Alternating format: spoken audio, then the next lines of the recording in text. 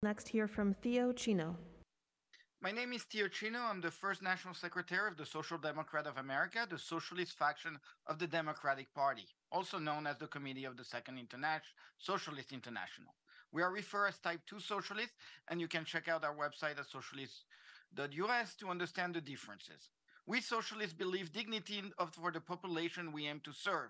Even if Merriam-Webster would define a client a person served by or utilizing the service of a social agency, we need to stop referring to New Yorker as customer or client.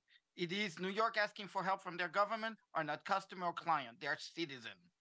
Because we believe housing is a human right, it's the job of the council to provide a strong oversight over the housing stock against bad actors. City council over the last 50 years have given nonprofit rent property taken from slumlord in hope to turn the equity back to the resident.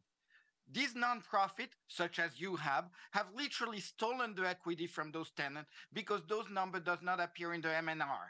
The NNMR report shows the percentage of lottery applicants, but not the equity those lottery gives them.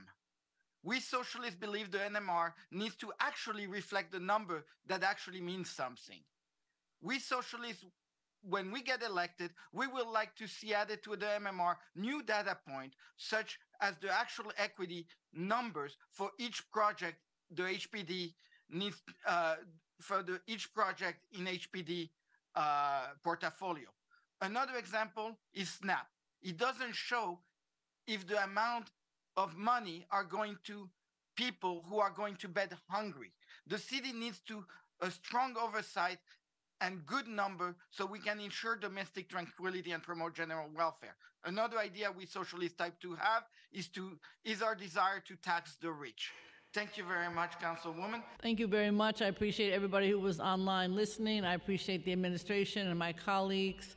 And we certainly have a lot of work ahead of us to try to make sure that the government is responsive to its residents and citizens. Thank you very much.